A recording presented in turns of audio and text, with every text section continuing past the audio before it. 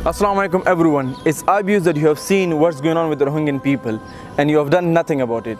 And I was totally shocked when the Prime Minister of Bangladesh, Nasima Sheikh, somewhat similar to her name, I forgot the name properly, and she totally denied the existence and the torture of Rohingya people, despite helping them and showing them a helping hand, receiving them.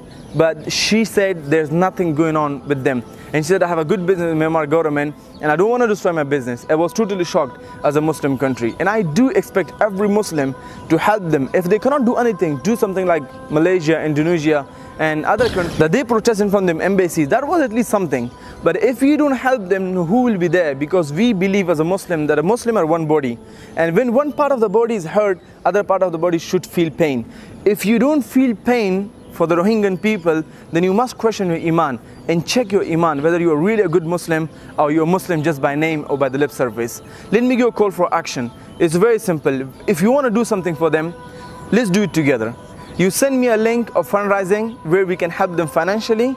Number 2, organize something and visit the embassy in your prospective country and tell the Myanmar government to stop the violence and murdering them or killing them or putting their children in front of their own mother to the fire and putting them in the lashes. Do you think if that happened to your child, what would you feel? Put yourself in their shoes.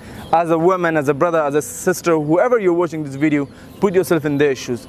Number 2, if you're an authority, it doesn't matter where you are, despite the differences we might have within our Muslim community, but that shouldn't allow us to take a bad step when the Muslim need us. So in that position, we should stand together strongly and defend our religion and the Muslim Ummah. Inshallah, very soon I'm going to invite one brother who is journalist from Myanmar and he's himself from the Rohingya people, and he'll give us more insight, and then I'm going to announce a link for the fundraising. If you cannot do anything, at least support them financially, and that will be a good cause for them. Because I believe this is not only a test for them, it's a test for every individual Muslim.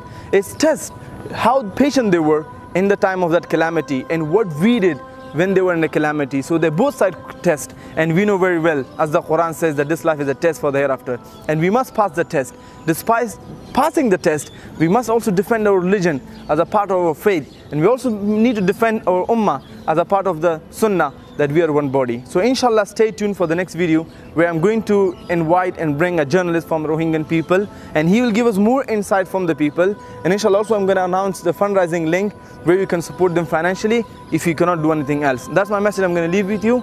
Stay connected, and also what news do you have about them? Let me know in the comment section, or even you go to the comment section, you will find more people speaking about them and you'll have much more insight and authentic news from those people. So for now I'm going to leave you. Inshallah I'm going to see you in the next video.